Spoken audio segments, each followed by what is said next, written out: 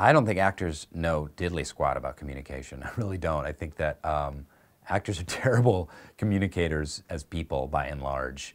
I think our tendency is to kind of be self-centered and tune people out and just kind of get really me-focused.